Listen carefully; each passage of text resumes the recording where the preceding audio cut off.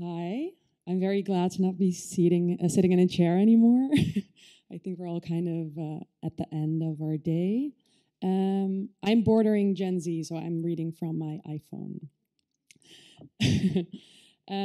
Yeah, my name is Kiki Lennaerts. I've recently started working at the Netherlands Institute for Sound and Vision as an advisor in new media preservation. And before that, I was doing an embedded research at Sound and Vision, researching this. This is the result of that research. Okay. I can go one slide. So, as the material world and the virtual world are becoming increasingly intertwined, artists are reflecting upon these developments using similar digital mediums to convey their message. This contemporary reality presents issues for preserving artworks that use these modern technologies to foster immersive experiences. And institutes in charge of the preservation of immersive media are struggling to keep up with the technological developments, which we are discussing here today.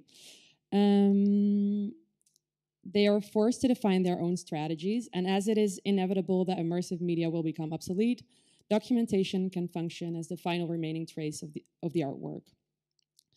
The topics of documentation for preservation and the fragility of media formats are not new. The idea is making sense of existing practices and choosing the right strategy for a specific case.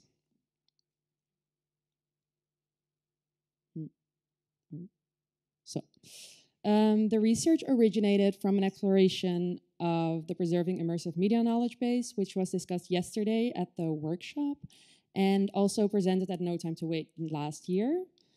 It is a centralized knowledge hub that aims to support individuals and institutions dealing with the task of preserving immersive media.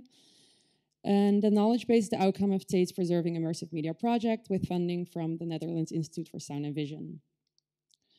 It is a resource created to help share information between members of the digital preservation community who are caring for virtual reality, augmented reality, mixed reality, and other similar materials. These are some examples of cases that are included in the knowledge base currently. And clockwise, they are called Zone Interdeed by Judd and Wachter. That's an interactive 3D installation. And the right on the top is Passage Park number 7 by Studer and van den Berg, which is a 360 video. And the bottom one is We Were Looking for Ourselves in Each Other by Melody Misset, which is a virtual reality artwork. So what is the urgency for preserving immersive media? Media scholars and professionals are calling for action in the preservation of our collective digital heritage, especially immersive media, as these objects are extremely ephemeral, and unless immediate steps are taken, valuable content can be lost to future generations. By contributing to the ongoing efforts of preserving immersive media, the research pledges to make holistic documentation an embedded practice. It also supports the safeguarding of valuable digital heritage in an effort to consolidate its societal relevance. In addition, the amount of immersive media content is increasing rapidly, and artists are using digital tools and digital media in non-standardized explorative ways, making them difficult to preserve. This demands heritage organizations to define a preservation practice for those materials at high speed, as the amount of content is increasing rapidly. The research was carried out using a collection of methods to answer the question, how can the preserving immersive media knowledge base support cultural institutions in the process of documenting immersive media? Interviews with professionals and attended seminars functioned to grasp the sentiment in the field, and a combination of desk research and case studies served as methods to define an operable toolbox. The overarching message of the research can be summarized into these 4 points. Approach documentation with the aim to capture the behavior of an immersive media as opposed to single iterations. Collecting a combination of content as documentation to support weight decision maker by stewards in the future. Consolidate the societal relevance of immersive media as heritage for future generations. And lastly, emphasizing documentation as a strategy to preserve immersive media. The main results were these three outcomes, and the first being a synthesis of documentation strategies. The second is an advocacy for holistic documentation, and the final one is an implementation of a procedural framework, which I will discuss now. The research presents an overview of widely acknowledged documentation strategies resulting from a esteemed project by several institutions working to preserve media art. I think you might be familiar with some of these. They are Forging the Future, Capturing Unstable Media, Matters in Media, project by Rhizome, and Lima's Future Proof. I will not elaborate on their content, as I hope some of you know those, but you can read about it in the project, but also they are running online as well. The table in which the synthesis is presented provides an overview of the best practices for the documentation of media art, making clear how the various documentation strategies relate to each other. By analyzing a specific immersive media documentation, one can identify which documentation phase and characteristics fit best to further develop the documentation using the tools that are presented in the synthesis. In doing so, the synthesis can guide individuals or institutions in defining a documentation strategy that fits their institutional aim or documentation phase. Column 1 and 5, so documentation phase and characteristics, can be used to select the most suitable documentation tool to complement the current documents in order to form a holistic understanding of the case.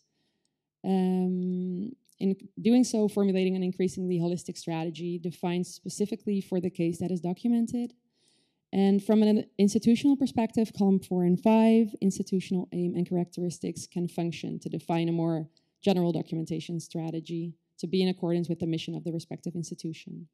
For example, if an institution's aim is archiving, you can see in column 4 that capturing unstable media and Rhizome fit that description. The institution should then consider whether they want to put more emphasis on illustrating different iterations or standardization.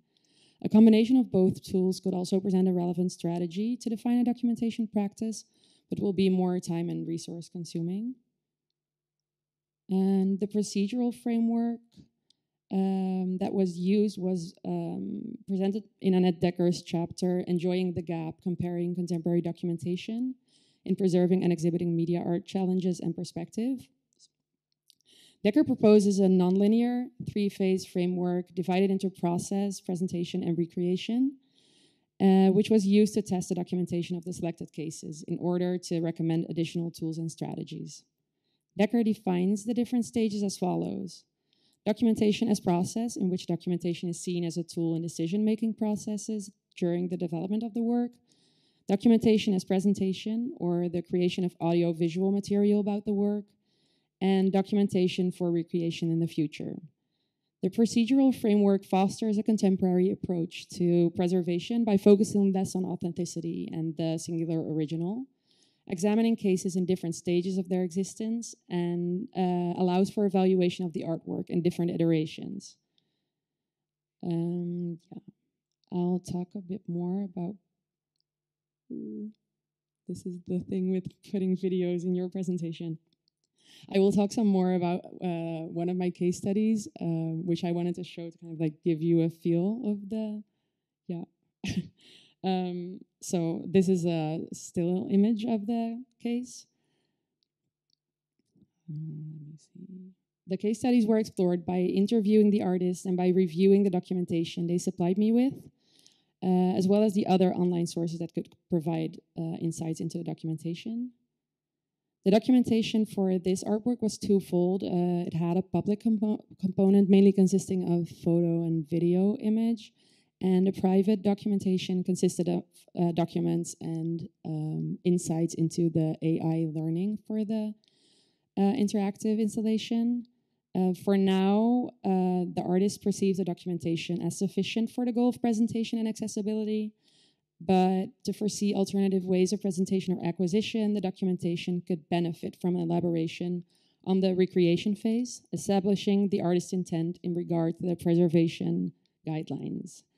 The former can be achieved by formulating documents in regard to the documentation phase of collection and creation, which you can see down below, which is a screenshot from the synthesis.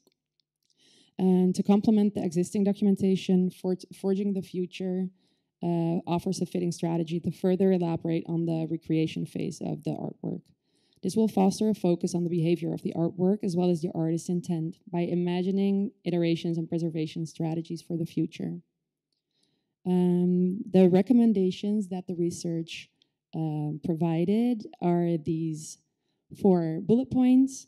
While a holistic documentation consisting of multiple tools is ideal, the presentation of the synthesis with the strategies alongside each other also allows for a selection of the best suitable strategy if the circumstances do not allow for an in-depth holistic documentation.